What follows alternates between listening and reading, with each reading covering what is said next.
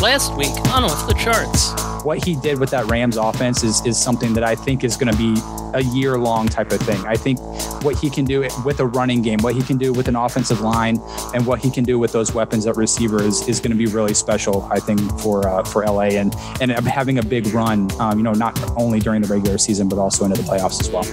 I'm going to go with the Raiders. They go into Pittsburgh, which is a tough place to play. We've already talked about how good that defense is. But the way the Raiders played in the second half of that game against Baltimore, I think they have a shot to compete with a lot of different teams. I really wouldn't be shocked if Vegas comes out of there with another win. Hi, and welcome to the Off the Charts podcast for Week 3 of the NFL season. I'm Mark Simon, joined by SIS VP of Football Matt Manocherian. What's up, Mark? And Football Rookie Handbook co-author John Todd. How's it going? Thanks for having me.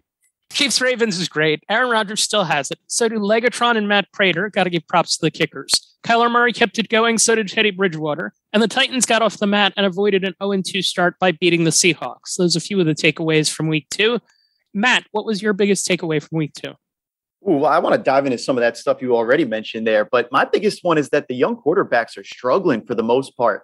I think it's mostly they're in bad situations. You look at Trevor Lawrence. You look at Zach Wilson with the Jets, certainly right off the top of the list, those first two guys. Trey Lance can't get on the field. Justin Fields didn't look great in the little bit that we saw. You could say Mac Jones has been the best of the rookies, but even he's just been kind of like what we kind of expected out of Mac Jones based on what he was in college. So it's been a little struggle city, even the second-year guys to an extent. Yeah, I thought Zach Wilson's performance was troubling. He was only pressured on one of his 4 interceptions that he threw, but it is still 4 interceptions. And the first 2 are put in decent spots. The last 2 were bad decisions, bad balls without being pressured, which is very concerning. Did say after the game he wasn't seeing ghosts, but who knows? NFL game moves faster on the front end, back end. So when you look at Zach Wilson at BYU in 2020, there's a lot of conversation about those runways that he was working behind with that great offensive line and how everything still looked easy. And then even when he was pressured, he had a 9-to-1 touchdown interception ratio, top 15 in the country in IQR. So you got to be concerned that maybe those first 2 picks he had got in his head, maybe start seeing some of those ghosts later in the game, and then led to him depressed a little bit towards the end of the game. You hope that doesn't damage his confidence. Yeah, in one sense, it's been about as bad as it could look. I mean, especially if you just look at the stat sheet for him. In another sense, it's been kind of like, I'm not ready to write him off just quite yet. He was kind of bad at times in 2019 BYU. 2020, the closest analogous thing I can think to it is like Reggie Bush when he was in college and he would just get the whole offensive line moving 7 yards down the field before he had to do anything. That was a little bit like what BYU's offense looked like last year. So the physical tools are there, but we have to see if he can do this in the actual context of like real football. Yeah, you really got the sense that he started pressing there towards the end, which is something that he could get away with in college and not so much now. And then on the other side of that game, Mac Jones is living up to, like you said, those kind of game manager expectations, which isn't a bad thing. I mean, he's doing exactly what they need from him to win right now. Small sample sizes, of course, but his yards per attempt and average throw depth are way down from where they were in college, which is not crazy for a rookie. Obviously, Alabama last year, you're chucking it all over the place, but he's taking care of the ball despite facing more pressure than he did at Alabama. And his catchable ball percentage is right now second in the NFL behind Kirk Cousins. So running the ball, checking it down, putting the ball where it needs to be, giving his team chances to win. What it makes me think of with Mac Jones is my old boss, Mike Lombardi, who obviously has close Belichick ties. He would always talk about figuring out how to not lose the game before you figure out how to win the game. Right now, it seems that Belichick's just asking Mac Jones to not lose the game, and he's been able to do that so far. Along with Zach Wilson, Joe Burrow threw 3 picks on 3 throws. Any concerns there? You know, I'm all kinds of concerned about Cincinnati. We haven't really seen any direction out of them so far over the last couple of years. They decided to go with Jamar Chase in the draft, which I don't hate at all. You can't go wrong for me if you were choosing between Jamar Chase and Penei Sewell, but they certainly haven't done enough to address the offensive line. The only time the Bengals have been good over the last 30 years is when they had a good offensive line. There doesn't really seem to be a plan up front there. You can't just have 5 guys out in every route, every play, and expect Joe Burrow to just be able to figure it out. So I got big concerns. And again, like these other guys, it's partially less about him and more about the situation. Meanwhile, John, your biggest takeaway from Week 2. Yeah, I just think the Buccaneers are rolling again. I know it's the Falcons in week 2, but we talked about the young QBs. You go back to old Tom, 40 plus now, unprecedented that they bring back everybody in free agency in the free agency era. That's never happened before. It still feels like people just love to brush off the repeat possibility every year. It's more fun to pick new matchups for the Super Bowl. And then the Buccaneers come out and win a great game against the Cowboys and then just start rolling against the Falcons and look like they're supposed to. The pass defense has been a bit leaky, but they scored twice when they needed to, obviously. They made plays when they needed to. The run defense has been elite again. And Tom Brady just won't slow down for the nth year in a row, even without a dominant running game going right now. They feel better than they were last year at this point, right? They feel like last year it was growing pains. We were questioning Brady and Arians. This year, it's like Antonio Brown and Gronk are like looking like prime Antonio Brown and Gronk. It's like, wait a minute, how do we defend this? So I'm with you there, John. All right, we'll get back to the Buccaneers in a little bit. One other theme besides young quarterbacks that I want to touch on is injuries, and there were a ton of them to keep people in week 2. TJ Watt, Bradley Chubb, Tua, Carson Wentz, status still unknown as we tape this. A number of others, Jarvis Landry certainly among them. Derek Carr was, I believe, questionable for this week's game. What injuries should we be most concerned about? For me, I'm very concerned at this point about Carson Wentz and Tua Tagovailoa. Both of these guys couldn't have more different guys, from a physical stature standpoint, right? Obviously, Carson Wentz is real big, and because of that, he tends to hold on to the ball, and that's been getting him into trouble. And Tua is real small, put on weight in the offseason, trying to do the Lamar Jackson thing, all that kind of stuff, bulking up. But he really is having trouble staying healthy back there. And his offensive line certainly didn't do him any favors. He's got the broken rib now as a result of it. And if you watch, if you look into that game, either on the stat sheet, just the number of blown blocks that the Dolphins had, they could not block the Bills at all. Or if you were just watching, just anecdotally, it looked like there was no offensive line out there for the Dolphins. So I don't know if Jacoby Brissett's going to be able to do anything in the meantime there. But really big concerns, like big picture, about can Tua stay healthy? Like we're not sure how good he is. We were watching a little scout school film last night, and a little Tua popped up on there just from an example play that we had. And it was like, man, this guy was an athletic looking college quarterback. He was doing interesting things with his arm. And that's not the guy that we've seen on film in the last year plus. And now there's the concern on top of it, which is really, really legitimately, can this guy stay available? Because he's not very big. And then it's really similar, even though totally different situation, totally different way that we got there with the near MVP year and then falling off. But Carson Wentz holding onto the ball too long again and finding his way onto the injured list. So really, really big questions for both of those guys in terms of both availability and ability. Yeah, Tua back in college, I remember watching him in college, and the main thing that always kept coming into my head was that quick trigger of his hips. That's the main thing that you always saw with him, like that innate athletic ability, but the quickness in his lower half and his upper half and the twitch that he had in his throwing motion and stuff, and that feels like it's been gone. But like you said, I mean, he got hurt, Brissett came in, and the pressures didn't stop there. So that offensive line really needs to get fixed up. I was going to make a note on Jarvis Landry. I think he's a pretty underrated sneaky loss for the Browns moving forward the next few weeks. Hopefully it's not too long. It sounds like it might be more short term, but Odell Beckham always gets the headlines, whether he is or isn't playing. Obviously the whole conversation about how their offense performs without him last year and everything. And he's obviously the more dynamic player, but no Brown has run more routes since Jarvis Landry got to the Browns in 2018. No one has more catches, and maybe most importantly, nobody has more yards after the catch. He's been as durable and reliable as a safety net as you can have around the league. And the Browns do have some downfield playmakers that can make up for some of the stuff downfield that Odell can do, but it remains to be seen who can step up in that short to intermediate range that Jarvis fills for them underneath. I like that. We get the macro view with Tua. We get the micro view, something that's more short-term with Jarvis Landry. Certainly concerns in both areas. All right. And then before we segue to week 3, a couple other things. One, the taunting penalties were a big story in weeks 1 and 2. Penalties overall, Rick Gosselin sent out a tweet, number of penalties in weeks 1 and 2, way up. Sean, what's your takeaway from that? Yeah, anybody who was watching the Cowboys-Chargers game was just a mess with penalties, especially on the Chargers side, but that just dictated the game, right or wrong. Some good, some bad calls, obviously, but it just kind of, every play there was a stoppage. The Thursday night game had some too, which was the main game that I was watching as a Washington football team fan. The hold on the Daniel Jones touchdown was bizarre to me that they just wiped away. And one that nobody's really talking about is there's a totally egregious call on a McKissick run for a first down where he fell over and wasn't touched. They reviewed it. Nobody was remotely close to him. They did a full review. and still said that they upheld it. And I mean, that was one where Mike Pereira on the broadcast was saying, I have no idea what's going on here. And when he's not defending the referees, it's a bad call. So there's just been some crazy stuff going on. Obviously in college too, there's always stuff, but yeah, it seems like it's been more pervasive this season for whatever reason. So the refs could be better than they've shown. Can you give me a team or a player that's better than what they've shown so far? Yeah, a quick note on Chase Young. He hasn't done too much in the pressure department this year, but still extremely talented. Has not looked like there's any issues with him or anything. He's looked fine. He's getting chipped a ton. Teams are starting to scheme against him more. Played well in run defense. I personally think the stats keepers cheated him out of a half sack on Thursday night. He also beat Andrew Thomas for another sack, and Kendall Fuller beat him for a corner blitz off the edge for a sack. So the ability is still there, no doubt. Montez Sweat has sacks in 5 straight games going back to last year, which is the longest active streak in the league. John Allen's got 3 sacks already this year. So Chase's lack of production isn't necessarily a product of the group, the position group as a whole, but they have gone quiet for longer stretches than they should for being such a vaunted defense. And he's definitely overdue for a splash play or 3. That's the player. Matt, what about teams?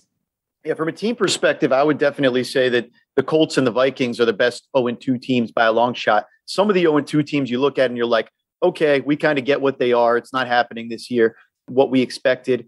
These two, I think, are teams where it should be in panic mode right now. Both of them. You obviously don't want to be 0-3, although who knows what that actually means on a 17-game season.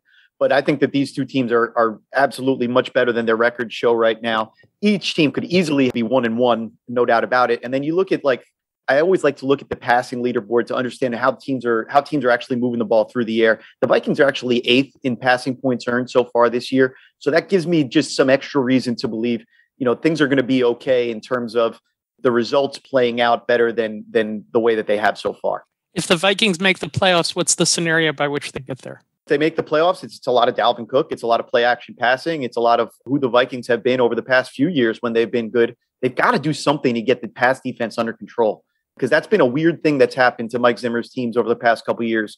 That's the beginning and the end of it from a defensive perspective. And what about the Colts? For the Colts to get there with Wentz out, and it looks like I think he's out this week, and it's Jacob Eason, it looks like. Certainly it would help if Jacob Eason, came in and showed a lot of confidence. John, I don't remember how well you remember him coming out. I remember we watched him and we saw all kinds of arm talent. I think he had a pitching background too. You could see the physical tools there to be able to do everything, including place the ball accurately. But he really had trouble diagnosing coverages, and there was a lot of development that he needed in terms of that. So he's been in that system for a while. Nobody better than Frank Reich.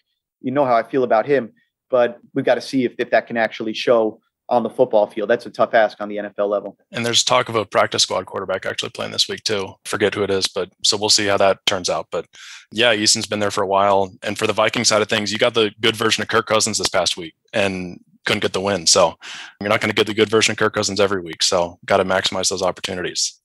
Oh, wow, John, you're right. I hadn't heard that. I see the report that you're talking about that Brett Hundley was taking more of the starter reps than Jacob Eason. So not a great sign for Eason's development there. Not what I expected. Yeah. All right, we're ready to get talking on week 3, and we'll start with Bucs-Rams. Tampa put up 48 on the Falcons last week. Tom Brady, 5 touchdowns, no interceptions, but a little unsatisfied. I think the intrigue here is the Rams, 2-0. Matthew Stafford's looked good. They beat Brady and the Bucs last year with Jared Goff. They're definitely stepping up in quarterback class from their first 2 games. Give me some scenarios by which the Rams pull off the upset. Is there something that we can take from either of these teams that would make you think that they have a shot? Matt. Yeah, the scenario is easy for me. It starts with Tom Brady. He's been absolutely unbelievable. We mentioned before the receivers and how they're playing in the group that they have. But one thing, the 48 points, part of that is they had 2 pick sixes against the Falcons. So it makes that 48 seem like the offense played outrageously well when they played well. And from an EPA perspective, that bears itself out. The key to beating the Brady is always going to be getting pressure on him. Pressure up the middle is the best way to get pressure on most quarterbacks. Aaron Donald is, and the pass rush unit as a whole, straight up for me, that's the key. That's where the game starts and ends for the Rams. If they're going to win the game, it has to be through that avenue. All right. And John, the Rams offensive line against the Bucs defensive line, where's the advantage there? Yeah, obviously, like Matt said, the interior is going to have to work hard against Sue, and then vice versa with Donald on the inside. That's the easiest way to win in the NFL is interior pressure. But I'm just in general a huge believer in this Rams team. I think McVay's been waiting to have a quarterback like Stafford his entire career, which is crazy to say. Like, he's been coaching a long time. He's barely older than I am. But now that he has him, the passing game's just exploded. So much of their tight split, zone-based play action offense has opened up with Stafford's arm strength, where previously they were having to work so horizontal all the time with Goff and rolling left and right and keeping things underneath and moving things laterally, split zones and stuff like that. And now they're able to work vertically down the field, which is something new for them. Stafford's opened up all those options for them. So I think McVay's having a blast at that. We mentioned the Bucs struggles in pass defense already. I think McVay and this offense are going to put that group to the test this week. And Matt, the other thing that we should watch with Matthew Stafford in this offense is Cooper Kupp, right? Yeah, I mean, it's been the Cooper Kupp show all over the place. First of all, Stafford, amongst quarterbacks with at least 50 attempts this year, he's leading in points earned per play, 37 points earned per 100 plays so far this year. So he's been outrageously good. And it's the marriage of the scheme and the talent here that John is talking about that makes it so beautiful. It's this scheme that hid a lot of Jared Goff's deficiencies. Jared Goff's not a terrible player. We've seen him have a little bit of success in Detroit so far, but being able to take his physical skill set, kick the best out of that, marrying it with, like John said, the wide zone, the tight splits, all of that kind of stuff. Now, all of a sudden, Matthew Stafford's in there pulling the strings, and it's been really pretty so far. And Cooper Kupp has been the main beneficiary. It seems like everywhere you look, he's getting the ball. He's already been a great fit in everything that McVay wants to do. And now it seems like they made it to the Super Bowl a couple of years ago with that quarterback. The sky's the limit right now. So when you're watching the game, keep your eye on Cooper Kupp because he's going to continue to be that target until somebody finds a way to stop him. All right, let's segue to the Sunday night game. 49ers, Packers, one of the marquee matchups of the week. Aaron Rodgers, much better week 2 against the Lions. Jalen Hurts was able to run against the 49ers, but they contained his passing much better than the Falcons did in week 1. Nick Bosa was huge against the Eagles. Can he and his teammates disrupt Aaron Rodgers enough to hang in this one? Matt? My big takeaway from watching Aaron Rodgers after the first 2 weeks of the season is obviously week 1 was really bad, but week 2 to me wasn't so great. It wasn't like I thought he played vintage Aaron Rodgers football. Certainly you look at the stat line, you saw 4 touchdowns and 0 interceptions pop up during the fourth quarter of the game. And I'm thinking, wow, is that the same guy I watched today? Because it felt like he missed Valdez-Scantling at least like 3 times when he was open for potential big plays.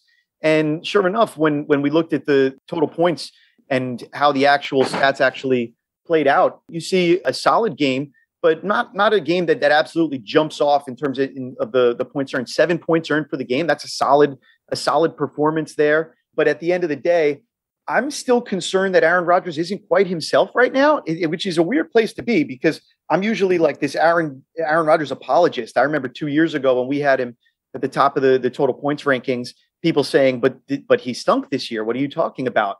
And sure enough, he went, and had the MVP season. But through the first 2 weeks now, he's missed some. There was the ridiculous touchdown pass to Tanyan in the end zone, was one of the best throws of the week. But he's missed enough where he wouldn't miss in the past. His ball placement specifically just really hasn't been there. And I'm waiting for it to. Maybe it's just the lack of a real preseason and the off season and the way things went there. But it hasn't looked totally right yet. So if you want to talk about how you could disrupt Rodgers, it's if he doesn't get to the point where he's himself, maybe it's Bakhtiari not playing that plays a part in that and the comfort that comes with that. But I do have concerns. I definitely agree that week 1, Aaron Rodgers was definitely not himself. There were a lot of timing issues with him. He had guys running wide open for checkdowns and things that he just wasn't seeing in time that didn't result in first downs when they should have. Easy plays that he normally hits. But I thought this past week he was a little bit better. I thought it was interesting. I don't know, Matt, have you watched any of the Manning broadcasts that they're doing, the commentary that they've done? Exclusively. I'm loving the Manning broadcast. I've enjoyed it too. It's I think the guests can overshadow a little bit of the commentary, but when they talk scheme, it's been awesome. And I loved how they were talking on Monday night. They were breaking down Rodgers' patience on Monday night with the Lions playing too high all the time, just taking what they gave him with running it to Aaron Jones. Then the second they rolled into that one high and he got Adams on that perfect deep ball, that was just dropped in the bucket. The next play was the Tunyon touchdown, or a couple plays later. So I think he still has plenty of that spark there whenever he needs it. I think there's more concern on the other side of the ball with the Packers pass rush has had some issues this year. And going up against the 49ers offense and Trent Williams, who's playing at the top of his game, who's been just elite left tackle for years now. Those guys need to get it going if they're going to have any chance against the 49ers and what they do offensively. Going back to San Francisco, the NFC West off to a great start. Can the entire NFC West somehow make the postseason? I think it's really doubtful. It's mathematically hard. I get it. Yeah, it'd be really hard. Do I think that all those teams are good teams? Absolutely. But it's a lot easier for a 7-9 team to make the playoffs, like the Washington football team last year, or I guess 7-10 is the case maybe now, than it is for 4 teams to make it out of the same division. You all have to play each other, and generally there's other teams that are going to sneak into those wild card spots. And the tiebreaker system really doesn't help at all, because then if you're tied with anybody in your division, you eliminate each other before you get to any multi-team tiebreakers. A lot of reasons why I get the question, but I just think that it's doubtful. Mathematically here it's difficult, and I know we're an analytics company and everything, but just strictly speaking from the teams involved here, to play devil's advocate, I do think if any division could do it, it'd be this one.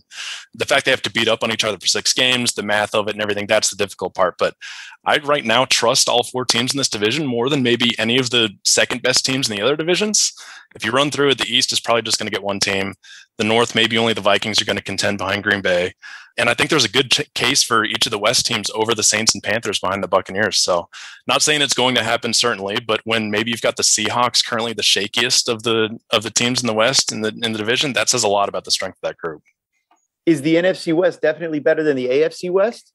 Yeah, strictly NFC speaking. Yeah. The Chiefs and Chargers tied for 3rd and 4th place in the AFC West right now. Chiefs and Chargers are pretty good. We got the undefeated Raiders and Broncos too. I know that they've outperformed expectations so far, but I'm just saying. Yeah. AFC West. Strictly speaking, NFC. So what would it be to do it? It would be like 3 11-6s and a 10-7? I don't think it's happening, Mark. I really got to be honest with you. Well, outside the division. The extra game is a non-division game, so it does add a little bit more of that sort of possibility.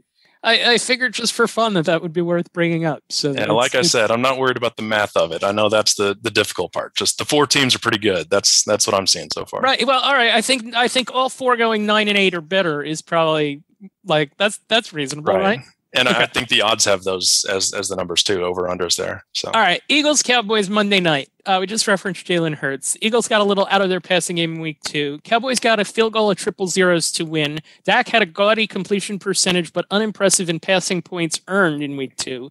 Tony Pollard had a huge game. Jerry Jones is talking about a 2-back offense. John, what's going to determine who wins this game between the Cowboys and the Eagles?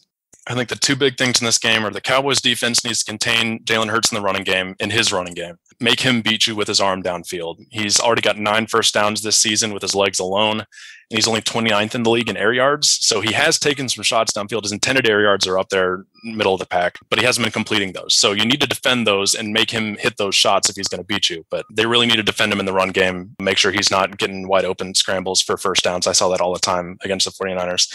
And then Dak Prescott needs to put up numbers against an Eagles pass defense that hasn't given up a 200-yard passing game yet this season, surprisingly. And they blew out the Falcons, and that was in garbage time with a decent Falcons offensive passing unit. So Eagles pass defense has played decently well. They haven't played obviously the 49ers are running the ball a lot, but Dak Prescott's been putting up a lot of numbers his past 5-6 games, healthy games going back to last year. So they're going to need him to show up and carry them to this win. Are we sure the Falcons have a good passing unit? Yeah. I don't know. So far this year, they're going to be playing from behind a lot. Ahead of the Jaguars, Jets, Titans, and Bears in passing, the great passing teams in the league. Yeah. Ouch. Shot fired. No, for me, this game, I agree with what you're saying. I think Jalen Hurts is a nice fantasy quarterback. I don't think he's a great reality quarterback. He's still got to prove to me that he can be accurate enough to really get that done. Sorry to be that guy.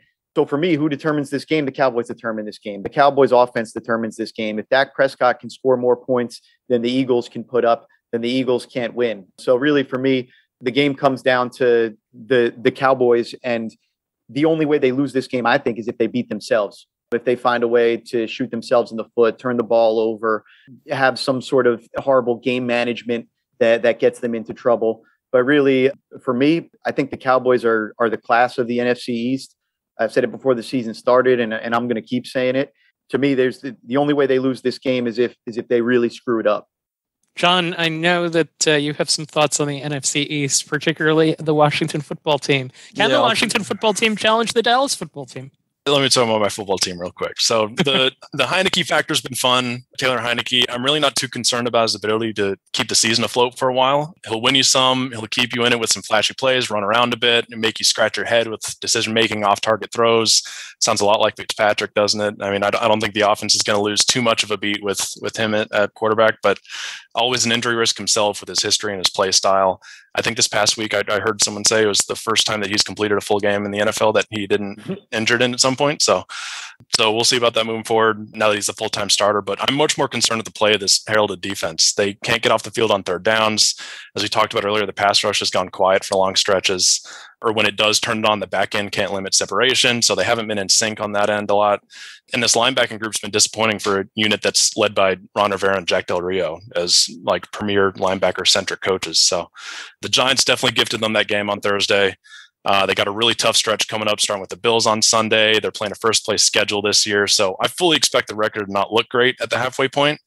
Especially if this defense can't turn it up against these elite quarterbacks they got to be facing. But they got a bizarre scheduling quirk with the last 5 straight games of the year against division opponents. So no matter how they look going into it, they're going to be in the hunt in December. John, you mentioned that matchup between Washington and Buffalo coming up. And I would say, despite the fact that Buffalo won 35-0 last week, they haven't really been happy with how they played either, especially on the offensive side of the ball. It's been disappointing for Josh Allen to start. We didn't know coming into the year if it was going to be 2020 Josh Allen or if it was going to be the Josh Allen that we saw before that.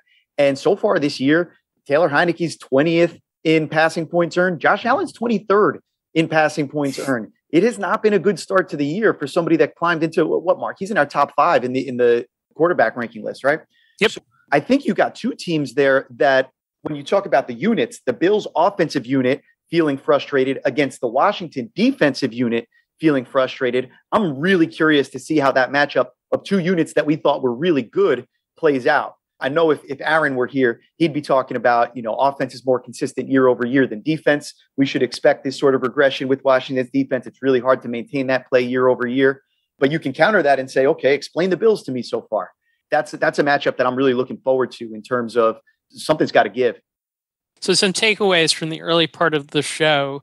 Be excited about Matthew Stafford, for one thing. Vikings look a lot better than they've shown so far. We've got Aaron Rodgers. We've got mixed opinions, I think would be the best way to describe how the two of you kind of went back and forth on that one. And the Cowboys will determine who wins on Monday night by how well they play. All right, we get set to go to break here. We'll have stats and scouts in a second. I want to do one thing as we go to break. I want to talk about the SIS Data Hub. It's our premier tool for looking notes up, looking stats up. Matt, what was the coolest thing you found on the Data Hub this year so far? I mean, the coolest thing that's on the Data Hub this year is the tendency report section. There's a whole new section of the Data Hub. You can pull it up, select any team you want, and you can understand kind of who this team is. So I just pulled up the Washington football team, seeing who they are in terms of what personnel groupings they like to use. They've been absolutely awful out of 12 personnel so far this year, ranking 31st in the league. Seeing how well they like to make use of shotgun and motion. They're ranked 5th in both of those categories this year in terms of their usage of them, despite the fact that they're middling in terms of how good they've been in those situations. So you can start to get just all of these different tendencies, both offensively and defensively, to really understand how teams are deploying themselves. And I've loved watching how that's developed over the first 2 weeks of the year. So we've got the Data Hub and the Data Hub Pro. Matt's talking about the Data Hub Pro. That's a little more robust. It's a pay version available for both college and pro. There's a free one as well. You can certainly check out if you're looking for some basic things like how does this player compare to that player. It's pretty good for that. So go to sisdatahub.com, poke around, and see what you can find. To close the show, we do another round of Scouts and Stats. John, Todd, give us the Scouts' take on one player you're most excited to watch in Week 3. I'm going to go with Chandler Jones, the Cardinals. I think he's got a recipe for a big week going up against the Jaguars tandem tackles of Cam Robinson and Jawan Taylor, who last year were number 1 and number 3 for SIS in total blown blocks. Jones was unblockable week 1 against Taylor Lewan, and then his replacement after that, racking up 5 sacks. But he was much quieter last week against the Vikings, so we'll see if that's more the schematic trend moving forward, or if he can revert back to week 1. But he tore his bicep in week 5 of last year, but in his last fully healthy season in 2019, he was second in the NFL with 19 sacks. And then obviously coming back week 1 this year with 5, obviously gave everybody hope that he's got that ability back. He's just so tough to handle with that ridiculous length and closing speed, his unorthodox rushing style. So we'll see if he can keep adding to that sack tally against a pretty favorable matchup on paper. And give us the scout's take on the team that you're most excited to watch this week. Yeah, I'll go with a matchup of the two teams of the Saints and Patriots facing off. I think this is a good measuring stick game for both teams. Despite his 5 touchdowns, I thought the Saints were pretty conservative with their scheme for Jameis in week 1. And then last week, the Panthers did a really good job playing keep away from him, which is what the Saints did to the Packers week 1. So they got to taste their own medicine there. And then Jameis and the whole offense came crashing back down last week. So now they've got to face a Belichick defense that always takes advantage of quarterback weaknesses. And they're a team that's found their identity of being a ground and pound ball control offense. We talked about Mac Jones earlier, managing games behind Damian Harris in their running game. They've got that identity going there to kind of keep going with that keep away mentality that the Panthers did last week. So I saw their Patriots are favored by 3.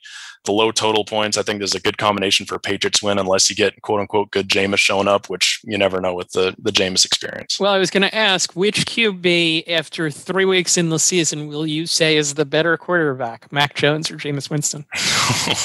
It's interesting. For what he's doing for his team right now, you'd probably say Mac Jones. Like I said, I think they kind of handled Jameis, even though he had 5 touchdowns statistically. I think they handled him a bit with kid gloves in week 1. It just ended up working out with him getting 5 touchdowns. Offensive line's protected great and everything, but Mac's playing pretty well right now. And if he keeps staying under the radar as a quarterback, which you don't see too much, with their formula, the rest of their team that they have going on, I think that's a pretty good combination. I would say that the price is right for both of those guys. They're both on very friendly contracts, one rookie deal and one very under market value deal for Jameis Winston. So with all the talk right now, NBA, Ben Simmons talking about holding out. This dude's getting $40 million a year to not shoot the ball on the basketball court. Opposite situation there. These guys are not overpaid and under-delivering. Their asset value is off the charts, I think, both of them. All right, so Chandler Jones, Saints Patriots. Matt, your thoughts. First of all, which player excites you the most for week 3? I mean, the player that excites me the most is back to his pre-injury form. It's Courtland Sutton. This guy's outrageously good, and he's jobbing with my boy Teddy H2O against the soft early season schedule. Now, I got to warn you, this is only going to continue one more week. The schedule gets significantly tougher for the Broncos, and I think that we might see a bit of a regression to the mean. But so far this year, Teddy in the top 5 in passing points earned. Courtland Sutton, 7th in the NFL with 6 receiving points earned. He's got 2.7 yards per route run, just doing outstanding work so far this year. So look out for him. He's back. They're home against the Jets, who haven't been terrible on defense, but they faced the relatively conservative Patriots and Panthers in the first 2 weeks. I'm probably setting Courtland Sutton up for a dub, but I love this player. From a statistical standpoint, I think we can see him look to explode. All right, and which team do you like in week 3? I think the most fun matchups this week are Chargers, Chiefs, and Bucks, Rams. Those should be really fun. But the team that I'm most excited for, if I didn't give it away before, is the Cowboys against the Eagles. You've got one of these, we talked about like with Washington and Buffalo before, one of these offense-defense matchups. The Cowboys are 10th in passing points earned against the Eagles, who are 10th in pass defense points earned. On the other side, the Eagles are 21st in passing points earned, and the Cowboys are 22nd in pass defense points earned. Like I said before, Hurts is a fantasy QB. Dak is the real thing. I'm going to take the team that can pass the ball themselves over the team that's been better defending the pass if I've got to figure out who I think is going to win going forward. Offense over defense. Really like the Cowboys in that one. All right, this wraps up the Off the Charts Football Podcast for week 3. You can find our content all over the internet. Our Twitter is sportsinfo_SIS. Our articles looking at matchups and prop bet possibilities are on Sharp Football Analysis. For stats, check out sisdatahub.com. We've got lots more good content coming, so keep your eyes peeled for that. For Matt Manocherian, John Todd, and our producer Justin Stein, I'm Mark Simon. Thank you for listening to the Off the Charts Football Podcast.